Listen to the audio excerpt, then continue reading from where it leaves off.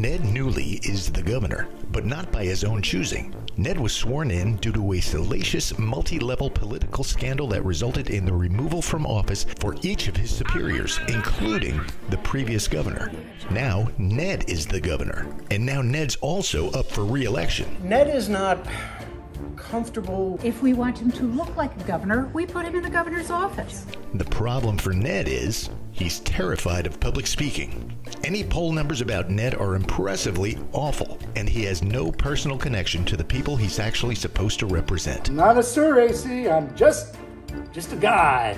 The thing is, Ned's dedicated chief of staff knows he's the right man for the job and can turn this state around. But Ned's nervous fears could be his undoing.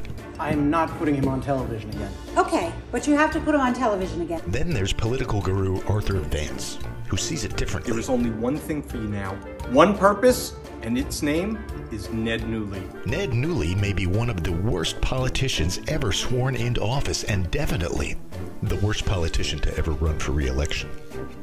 Unless the public is looking for the worst and most inappropriate candidate to ever run for office.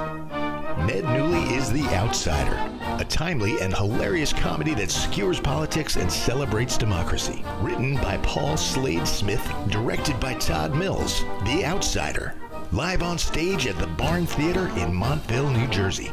Get your tickets now. Call 973-334-9320 or reserve your seats online at www.barntheater.org.